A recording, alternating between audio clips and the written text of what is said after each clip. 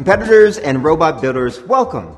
I'm Darryl Pines, president of the University of Maryland. We're glad you're here. Like you, I think robots are great. They're a fun challenge to design and build. They require us to work in teams to get the best ideas, and they serve an increasingly essential role in society.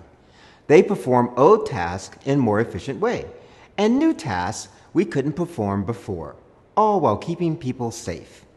This summer, our university will host some of RoboNation's premier international competitions, further proof that people come here for great ideas. We at the University of Maryland design, build, and test a lot of robots.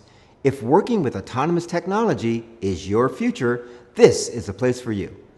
We're also surrounded by important federal partners that use our technology to grow our economy and advance our national security. As a proud engineer myself, I can tell you that the skills you'll learn in engineering or computer science, from seeing to the heart of a problem to finding a solution that serves society, will benefit your entire life. We know you and your mentors have worked hard all year on your robotic systems, and that many of you have traveled great distances to be here. We wish you all the best of luck.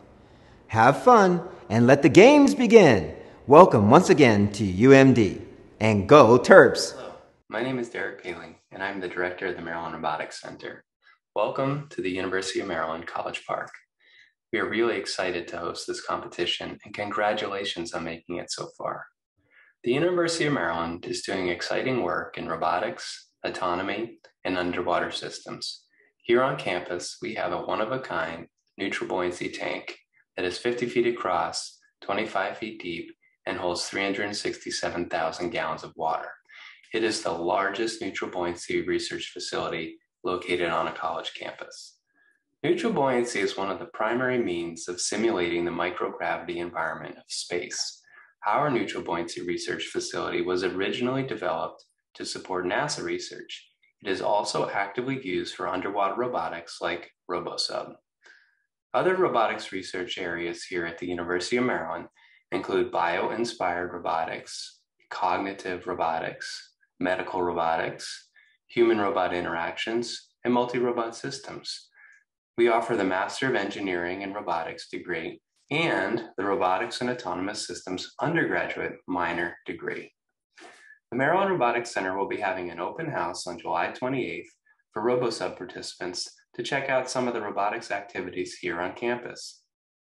Engineering an autonomous system takes teamwork, careful design, and the resources to build and test your creation. We're excited to see what you can do. Congrats again, and good luck.